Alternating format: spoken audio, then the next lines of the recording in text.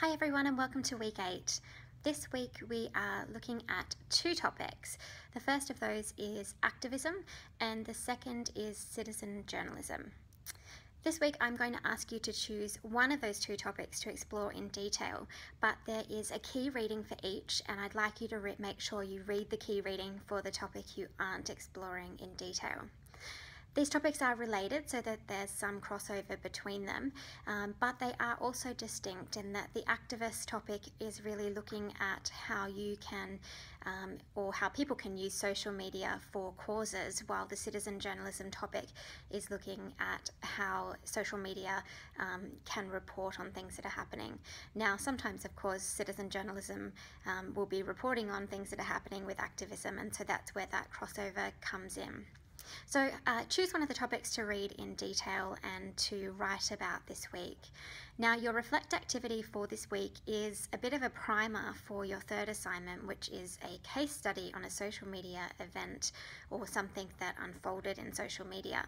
So this week you'll be able to take a look at something relating to activism or to citizen journalism, and then that will kind of help you to understand the processes you need to go through to investigate your event for assignment 3 and how you might actually report on that. So it's kind of a bit like a practice exercise for A3 in a way.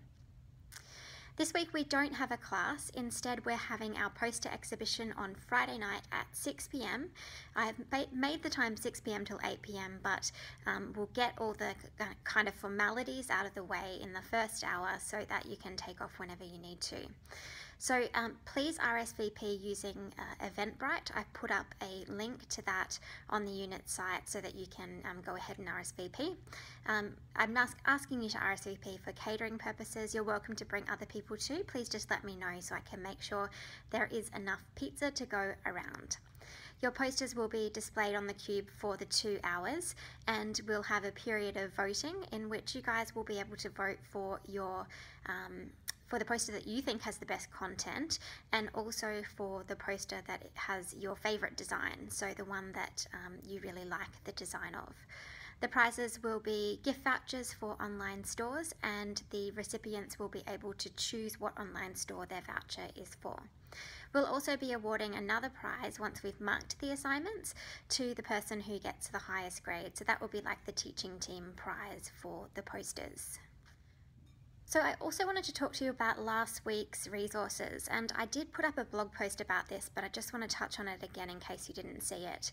I did promise to put up some extra resources last week about different theories that you could apply in your activity for week 7, and it completely slipped my mind. So I'm really sorry about that, and I'm going to pop those resources up today for you so that you've got some other theories to choose from. Because I did that, I'm going to let you have until the end of week 9 to make your post for week 7 theory topic, so that gives you an extra week to think about how you're going to apply those theories in your blog post. So that will mean you'll have your week 7 and week 8 activities due at the end of week 9.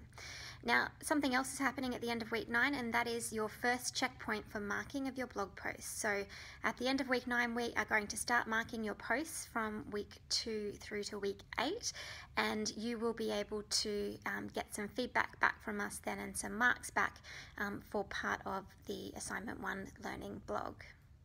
Between now and then, I recommend that you spend some time polishing up your blog posts to make sure that they are in the best possible shape, ready for us to mark them.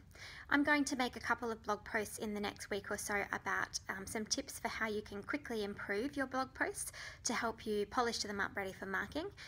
But please also refer back to all of the posts that we wrote earlier in the semester and the pieces of content around the site related to critical reflection. Remember, there is a link to critical reflection in the navigation bar on the unit site, so you can go straight there and see all the posts related to critical reflection that will help you with polishing up your blog posts for marking. Okay, so I think that's it from me for this week. I hope to see many of you on Friday night at the Cube at 6 p.m. Don't forget to RSVP, and it should be a good night. Have a great week, guys.